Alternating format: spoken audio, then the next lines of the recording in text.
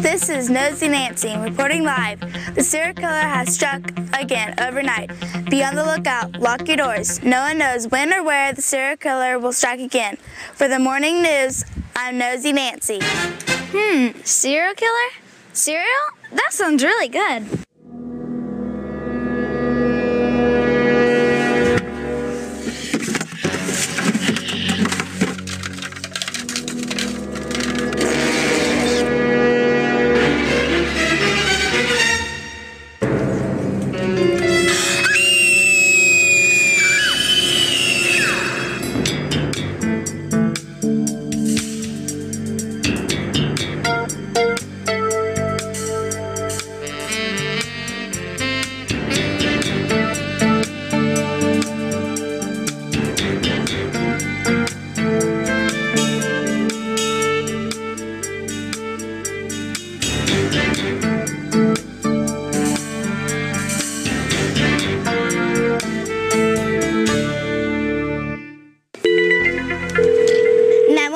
What's your emergency? I got up and I was watching TV and I felt hungry, so I got up and walked to the kitchen because I really wanted cereal. I love to have cereal in the morning because it's part of the healthy breakfast. Then I saw my favorite box of cereal. Some of them I just bought at the grocery store last week. They were stabbed on the floor of my kitchen. Ma'am, please stay calm and summarize. Summarize? Yeah, summarize. Give me the short version of what happened. The serial killer was in my kitchen. I saw him and he ran away. Okay, I'll send 2 detectives right away. It was around 9:30. Ma'am, can you tell us what happened? Trace the events leading up to the seeing of the serial killer. Trace? Trace, listen to steps. Well, first I went into the kitchen to get breakfast. Then I saw a person at the counter. And I screamed, and the person ran past me and got away. Then I looked at the kitchen floor, and all my favorite cereals has been slaughtered. Ma'am, can you describe the suspect? Describe? Yes, describe. Tell me all about the suspect. Give me details. Well, I didn't see a face. The suspect was wearing a dark hoodie and ran fast and wasn't very tall. I can infer that the suspect was a little bit cuckoo. Infer? You know, infer, duh, to read between the lines. I inferred that the serial killer was a little bit cuckoo because my Cocoa Puff cereal was gone.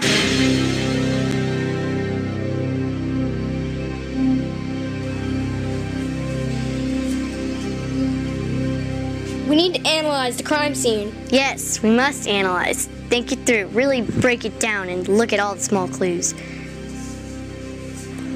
Here's what we have so far. A milky footprint. It is from a man's sneaker, and it looks like he was eating a bowl of cereal when he was discovered. Save that spoon. We can get some DNA. Oh, another thing. I predict the serial killer will strike again. Predict? Oh, you mean to tell what will happen next?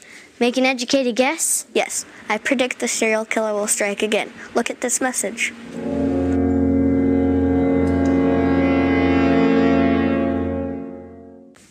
Let's formulate a plan to catch the serial killer. Formulate?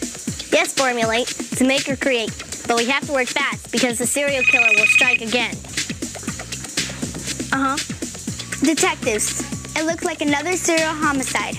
They need you immediately at 555 Cornflake Lane. I got it.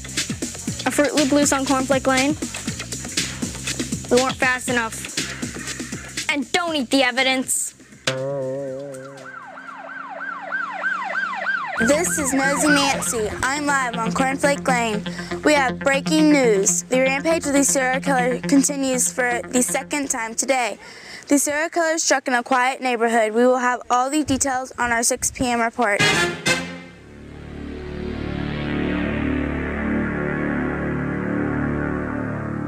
Looks like we may be close to catching the serial killer. You think we may be close to catching him? Support that statement. Support? Support. Give me a reason. Back it up with facts. I think we are close to catching him because there's a trail of cereal leading over there. Stop! Put the spoon down. Slowly step away from the bowl. Ma'am, take a careful look at this lineup. Let's compare it. Tell me how all of them are alike. It's easy to compare them. They're all wearing hoodies. Now let's contrast. Tell me how they are different. How are they different from the person you saw in your kitchen? Let's see, how did they contrast? The serial killer is wearing a dark hoodie, not a bright pink hoodie, and the serial killer was short, not tall. I think he's the one. He's the serial killer.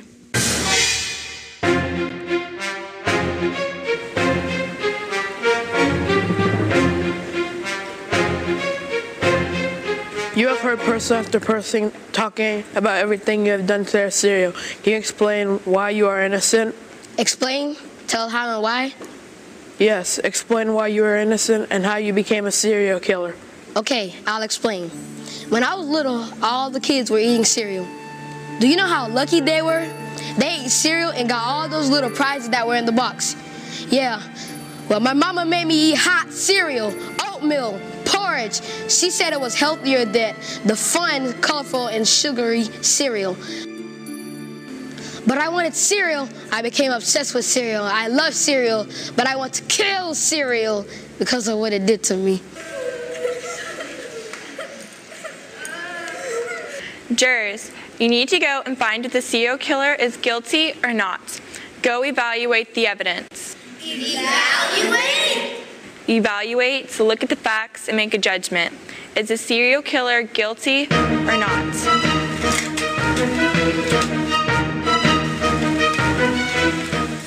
We, the jury, on behalf of the state of Florida, find the defendant, the serial killer, guilty as charged in the first degree. I sentence you to do community service and serve breakfast to the middle schoolers for the rest of your life. Case closed.